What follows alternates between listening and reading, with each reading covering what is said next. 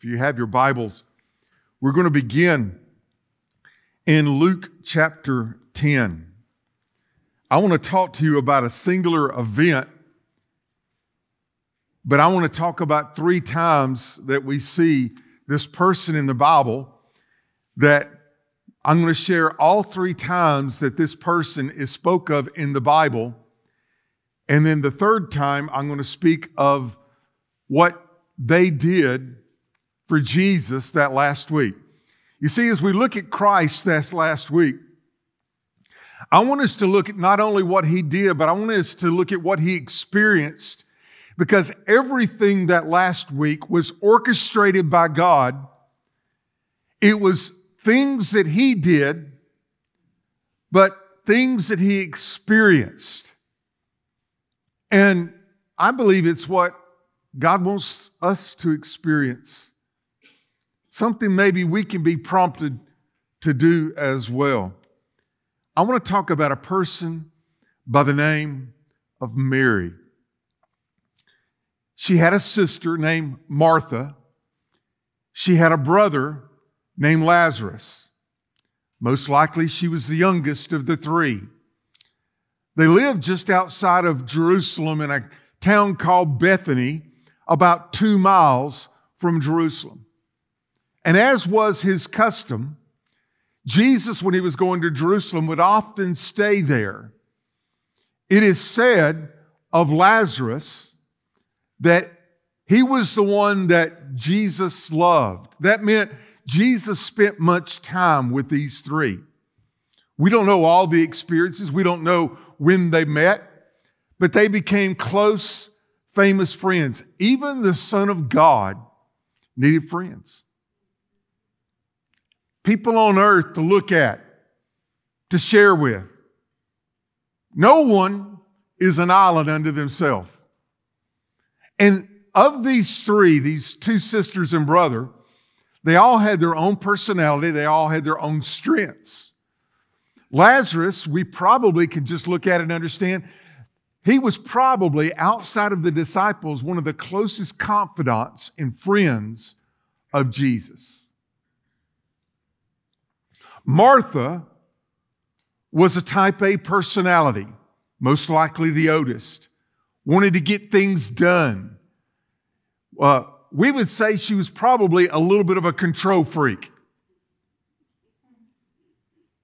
She was built that way. She was always doing. Even in the first story that I will share this morning, they were together at their house and she was serving everyone that was there. Do y'all know anybody like that? I call her Meatloaf Martha. If there was a church social, she was always going to have a casserole. Can I get an amen? If you went to her house, she was going to feed you something. She was going to do something kind for you. But then there was the youngest sister, Mary, and she was the tender one.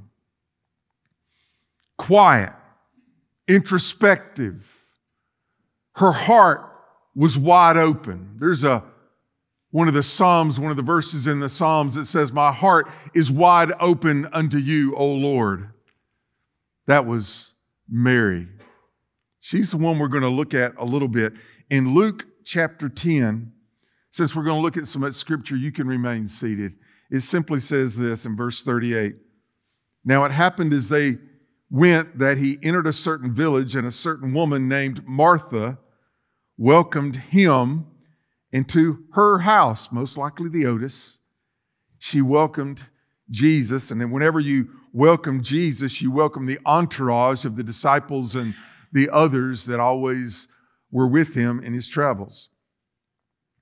She had a sister called Mary, and here's the phrase I want you to see, who also sat at Jesus' feet and heard his word.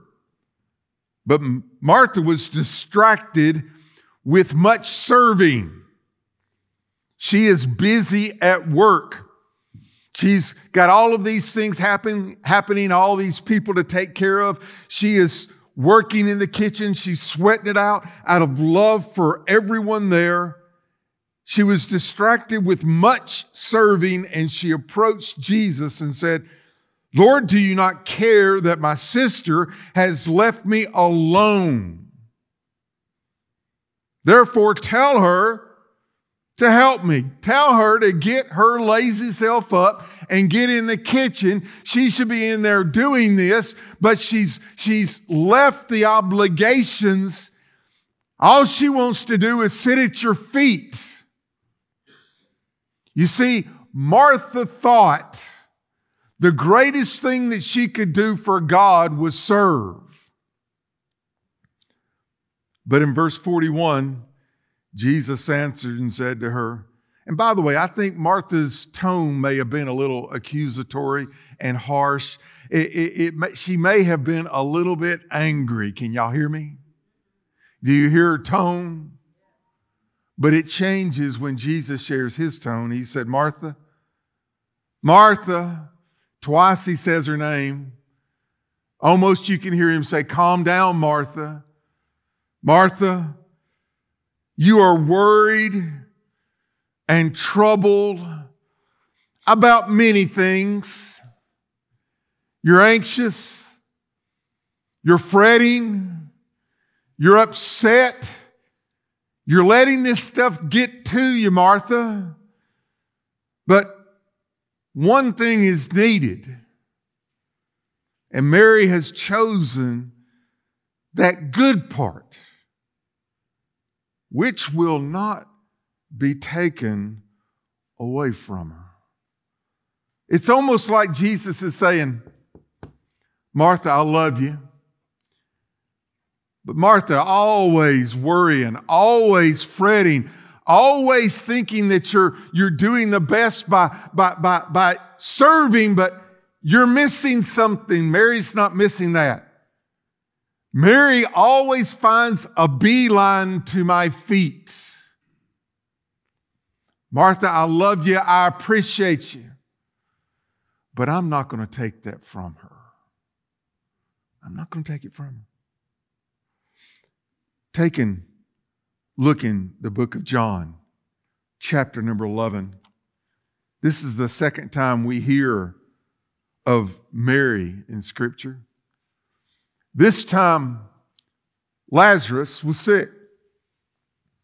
They called for Jesus to come. They had seen Jesus in action. They had seen him heal people. People with all kinds of sickness would come to him. And by a word or by a touch or just by his presence, all the infirmities would flee. All of the needs were taken care of. So when Lazarus got sick, immediately that was their first thought. Hey, this is not going away. He's sick. He's still sick. This is getting bad. Find Jesus. They sent servants out. Find Jesus. Let him know that Lazarus, listen now, listen, whom he loves is sick. The person finds him. The person tells them, but Jesus doesn't seem to be moved by it. I'm sure the others are saying, come on, gather the stuff. We got to go. We know how much Jesus loves Lazarus, but Jesus tarried. He delayed. He didn't seem to be fretted by it. Matter of fact, he told them that God was up to something just so that they would know and be aware of. And there came a time Jesus said, all right, let's go. And they began to walk. By the time they got to the house, Lazarus was dead. They had had the funeral. He'd been laid in the grave for days. And there, isn't it unique? All the people are at the house consoling this two sweet girls because their brother's dead. But Jesus doesn't come to the house. He gets close and stops. When Martha hears, Martha runs out to him. Lord, if you had been here, Lazarus would not have died. And they had a little theological doctrinal moment. And Jesus shared with Martha, don't you believe? Yes, I know these things to be true. You are the Christ. What an amazing statement. You're the Son of God. You're the Messiah. You're the promised one. Martha knew this, but got comfort from the Lord and went home. And when she went home, she looked at Mary and said, the Lord is here. He's calling for you. So Mary gets up, and he's not come to the house yet. He's in the same place that he was when Martha met him, and she runs out to him. And it says there in verse 28, John chapter 11, verse 28, and when she had said these things, she went her way and secretly called Mary, her sister, saying, the teacher has come and is calling for you. As soon as she heard that, she arose quickly, came to him. Now Jesus had not yet come into the town, but was in the place where Martha met him. Then the Jews who were with her, that is with Mary, in the house and comforting her, when they saw that Mary rose up quickly and went out, followed her, saying, she's going to the tomb to cry there, to weep there. She's in sorrow. Let's go with her.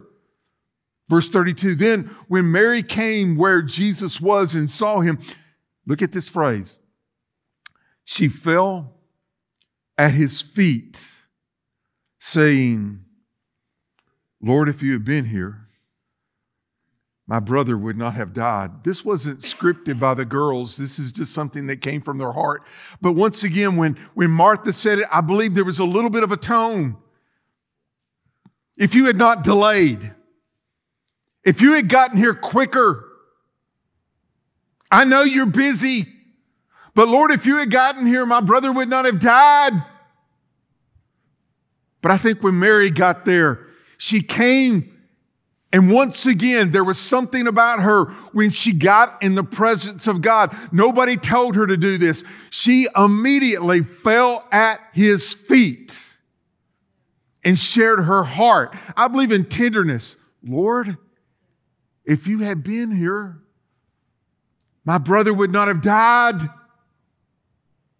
Because Jesus didn't correct her. He didn't have a theological doctrinal statement with her. He wasn't trying to sort things out. He just was moved.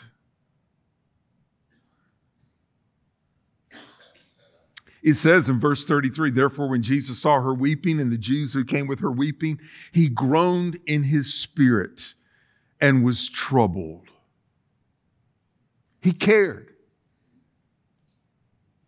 He cared. The third time we hear of Mary, I'm going to read you both accounts. It's in 3 accounts, but I want to read to you in 2 of the accounts. Look over in John chapter number 12, in verse number 1.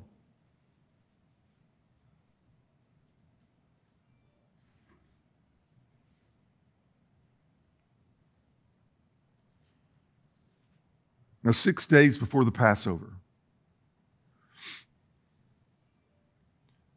Jesus would be killed on the cross of Calvary before Passover, during the week of Passover.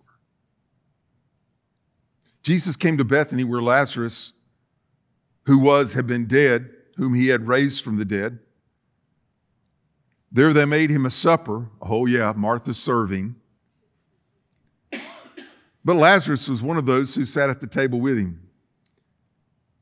Then Mary took a pound of very costly oil of spikenard and anointed the feet of Jesus and wiped his feet with her hair. And the house was filled with the fragrance of the oil. If you have your Bible, you can go over to Matthew chapter number 26. And I want you to read the same account in Matthew 26. We're going to begin in verse number 6. When Jesus was in Bethany at the house of Simon the leper. Now, he's not at Martha and Lazarus and Mary's house now. He's at a different house. the house of a man who was, y'all like the word was? When they taught me a little bit of English, the little bit of English they taught me, they said that was in the past tense. No longer there in the present tense. He was a leper. How does someone who has leprosy that cannot be healed have that in the past tense? They met Jesus. When Simon met Jesus, he found the power of God because Jesus healed him of that disease that was rotting his skin and his body parts away. The numbness, the feeling of those things would go away. Just the very body parts, his nose, his ears, his fingers, consumed by this where a finger may fall off. But when Jesus heals, listen to me now, he heals to the uttermost. He doesn't just do a patch job. When God heals, he takes you from the depravity of the illness and the sickness to the totality of the perfection of God. You see, I don't think he just had healing of his skin. I think he had the most beautiful skin around. I got scars on my face. Man, Lord, I got scars all over my body. I don't think Lazarus had a scar anywhere. You know why? Because God said, all the other stuff be gone. Let the new stuff come. What a glorious picture. Our Lord in his last week, he's there in the house. They're having good times together. There's probably some jokes being said. There's probably some stories. Jesus is probably sharing with them there. It's a wonderful time. There's another meatloaf on the table. Martha's in the kitchen. Everything is well. But Mary slipped off and came back. And I want you to hear what happens. It says in verse number 7, a woman came to him. John told us that her name was Mary. And she's got an alabaster flask of very costly, fragrant oil. John's accord talks about Judas Iscariot. He's mad about it. He said this would have been an entire year's wage to pay for this. Judas is saying, why was this extravagant waste? It could have been sold and the money could have been given to the poor. But Mary brought this alabaster flask. And verse 7 says, and she poured it on his head as he sat at the table. John's account says that it came down and she anointed it as it fell from his head, and she anointed his feet with it. Because it says here, she fell at his feet.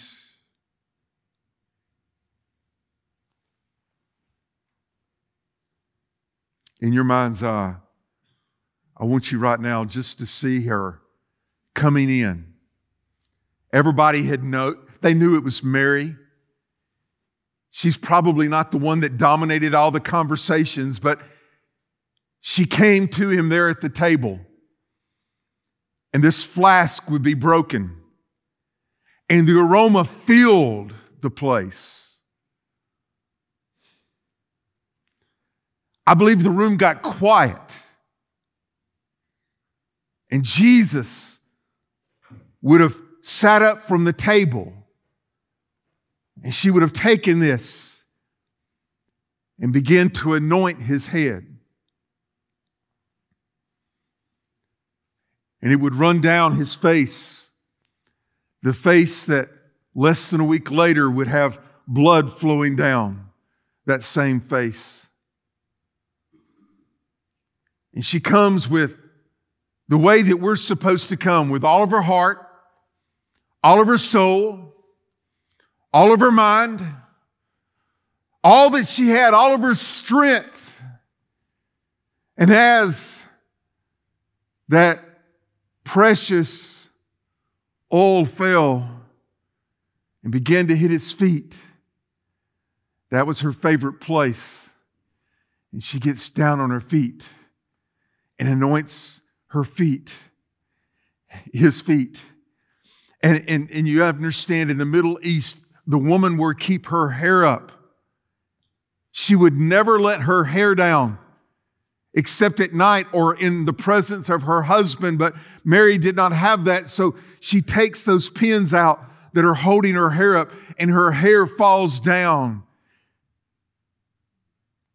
And she begins to wipe his feet, or literally to just move all that around on his feet.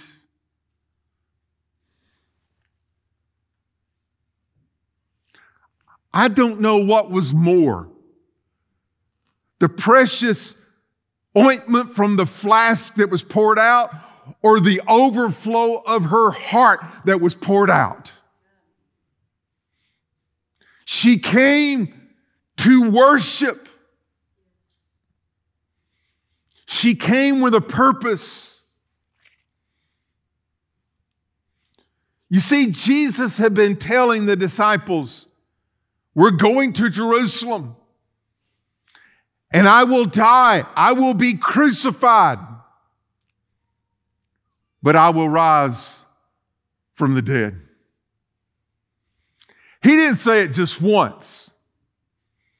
He said it over and over and over again. But listen to me. Everybody was hearing, but Mary was listening. When Judas Iscariot made that absolutely ridiculous statement, this could have been taken and sold, and we could have fed the poor with it, because he wanted to get, he was the keeper of the box, and it tells us in John that he was used to taking that money and taking it for himself. But Jesus said, leave her alone. She has done a good thing to me. Her worship, this was a good thing, for she has anointed me for my burial. Worship, folks, is listening. If you don't listen, you're not going to worship. What good does it do to have the Holy Spirit of the Almighty living within us? The Holy Spirit will always draw you to Jesus. He will always point to Jesus. He will always tell us of the opportunity that we have today to worship. But do we ignore that? Are we too busy? How many opportunities do we miss every day to come to the feet of our Lord and our Savior? I promise you, if Jesus walked in here in His personal presence with the nail-scarred hands, and He stood here in front of you in the white robes of glory that us Christians will see one day, we hit our knees in worship. And yet, is that not what we're supposed to do? Do we have to wait till we get to heaven to see Him face to face? Can our heart not find Him now? Let me share a few quick things. Mary didn't care that this was public. She came to worship publicly. I wonder how many times, if we listen to the Holy Spirit's telling us to do things, and we don't do them because it might be in front of other people, and we're afraid of how we'll be seen. We're afraid of how someone will take it. We're afraid of what somebody will think about us, rather than caring about the one in heaven and what He thinks about us. Y'all listen to me. I cannot tell you how many times people have come to me and said, I thought about, but you just ruined it when you said but. What would this church service be like? What would the people of New Holland be like if we could hear from God and we would act upon what the Holy Spirit tells us to do as we find our place in worshiping Christ? Hold on. Let me just make a blanket statement to you. Worship that is true worship is contagious. Worship that is man-made, worship that is contrived, worship that is us tipping God, reaching into our pocket and giving Him what we think He's worth that day. That's contagious too, but it's not contagious in a blessing of God. One person who is in true worship will lift up the praise of others. Others who are just holding back, who are just in the cold zone, that will bless others in a different way. Mary did not care. Let me just ask you real quickly. Who do you care most about? Do you care most about what Christ thinks or what others think? Number two, it was extravagant. Her worship was extravagant. Do you know what I mean with this when I say she held nothing back? Maybe when Jesus was there, maybe when the Spirit was telling her it was a great time, a wonderful time. Maybe she remembered what a prostitute did at the very beginning of his ministry. Maybe she went back to her house and she found that alabaster flask, and maybe she thought, maybe I can take just a little bit out. And then maybe she started thinking about all that God had done for her, what Christ had meant for her. Maybe she is looking at it and she's saying, maybe I can do this amount. But something came in her that is the worship that was in her heart. And she said, how could I hold back for the one who has done so much for me? A twinkling of our moment that when we get inside heaven, we're going to know the price of our salvation. We're going to know the glory of it. But I promise you and I tell you, when we get before God in true, emphatic worship today, we don't have to wait till the twinkling of the time we're in heaven. Our worship will bring us there, and we will see the vastness of the value and the worth of Jesus.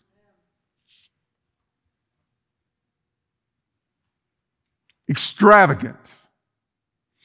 I promise you one thing.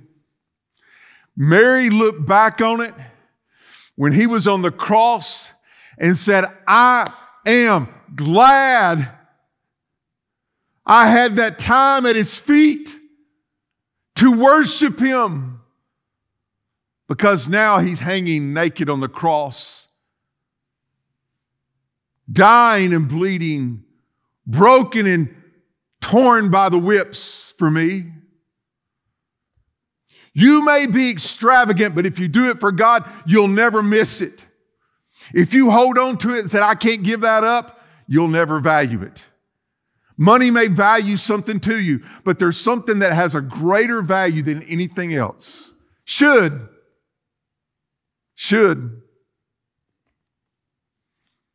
Angie, how amazing that you went to work and said, we're raising money for Crisis Pregnancy Center. And they came. I looked at her bottle this morning. I said, what in the world? She had green stuff in there. It wasn't pennies. And I saw 2 zeros. I said, somebody put $100 in that thing. Preachers like, amen, praise God. I want to make her an usher.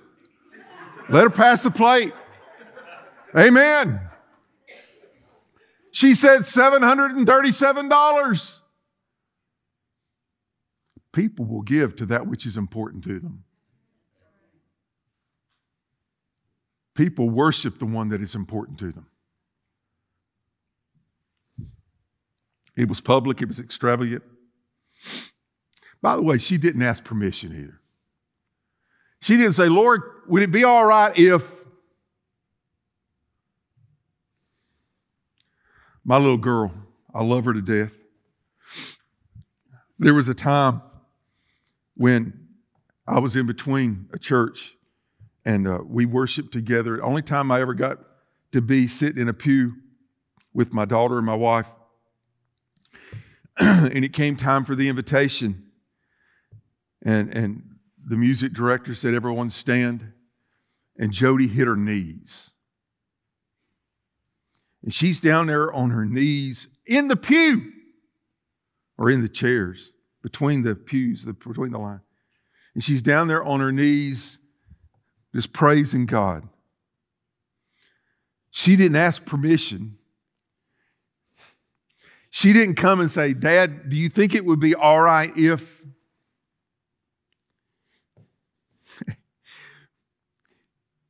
True worship is all right anytime.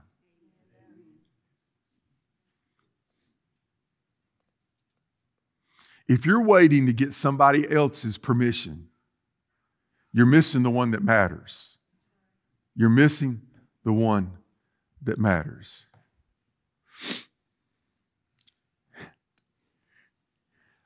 True worship is joyful. Have y'all ever had a spell before? Y'all know what? I'm not talking about you hit your head and you don't know where you're at. I'm talking about a time when you get in the presence of God and the joy of the Lord comes in that place and you may get happy. Tears may be flowing, but you get happy. I've seen preachers have a spell right in the middle of a sermon. I watched a man in a worship service. He's now the pastor at New Haven over here. We were in a crusade. He was sitting at a chair on the stage. The choir was singing a song, Lee University, and he was sitting there. He was sitting down, and the guy sitting beside him was going to give the testimony. He was a great big black man. He was the chaplain at Clemson University. He was about that wide. He was about that thick. He was about that tall, and he was sitting in the chair beside him, and he was kind of like a percolator. Y'all remember those percolator coffee pots? They get going. He was sitting there going, yeah. Yeah. Yeah. Then he got hitting the brother preacher beside him with his hand. And I saw a preacher on a stage sitting down have a running fit. He was sitting, I can't do it. He was sitting there on that chair and he was going.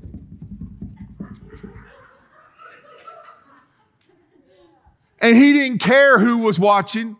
He didn't care what anybody else. Listen, your praise is joyful. If it is praise unto the Lord. How can you think of the splendor of Christ without being amazed by the praise of His goodness?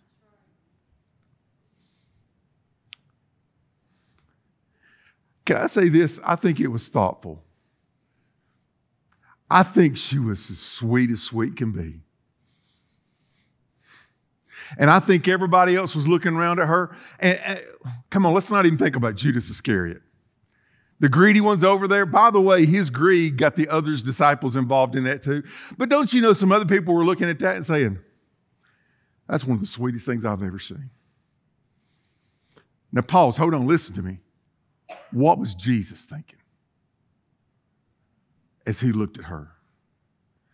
Do you think a smile came across His face? Judas, hush. Leave her alone. She's doing a good work. She's anointing me for my burial. Why didn't you do it? Not only do I think Jesus was smiling, I think the Holy Spirit was captivating. And I believe the Lord in heaven, our Father, our God in heaven, is looking down and He is saying the words that I pray that I will hear one day. Well done, my good and faithful servant. Worship. There are a lot of things we can't do. There's a lot of things I don't have the ability to do. I don't have the skill to do. I just don't. But I can worship. By the way, you can't steal my worship. You can't replicate my worship. I'm a fingerprint. I'm a snowflake. No one in all the world can worship like I can. And when God hears my worship, He hears my individual single soul heart bringing the glory unto Him. And nobody can replicate or replace your worship. You bring it. And if you don't, there's a voice missing from the choir of praise. I said to Dinah last week, I love Dinah when she's up here. Dinah's got a great voice. She's got a beautiful voice. But Dinah, it's not your voice, it's your face when you sing unto the Lord. Did I not say that to you? When she sings, it's not about the vocal. My dad, bless his heart, he couldn't sing a lick. We were a family of singers, but he couldn't sing a lick. He had all the jokes about it, but I tell you one thing, my dad, you couldn't steal his praise. He was going to sing, he was going to sing, he was going to sing. Now, I got a nephew, my brother Wade, his son Patrick. Now, my brother can sing. Oh, my goodness. What a voice. Patrick's like my dad. He didn't get it. He's got long hair. He keeps it in a ponytail. Most of the time you see him, he's got a hat on and all these big ponytails underneath his hat. But when he gets up in church, he could care less what anybody else thinks. He's going to raise his hands and he's going to sing the most ungodly tunes you've ever heard of. But I promise you this, in heaven, God's saying, boy, that sounds good. If we quit worrying about anybody and everybody other than the King of Kings and Lord of Lords, I think it'll be sweet. Sweet. Where's our worship? How long has it been since you found yourself at Jesus' feet? How long has it been since you had time in prayer that lasted over 60 seconds? How long has it been when you sat down and you started to talk to the Lord and you started to tell the Lord your heart, you started to tell the Lord how much He meant to you, that time just stood still? Look, I have prayed sometimes for hours, got up from my prayer and looked at my watch and it had been 5 minutes. Y'all hear me? Did you catch that? And I have spent some time in prayer that seemed like a few minutes. Then when I got up, hours had passed by. Because when you step into true worship, you step into eternity where time doesn't matter. What matters is taking your heart and just pouring it out before the Lord. How long has it been? 3 times we hear of Mary. All 3 times we find her at the feet of Jesus. Can that be said about us?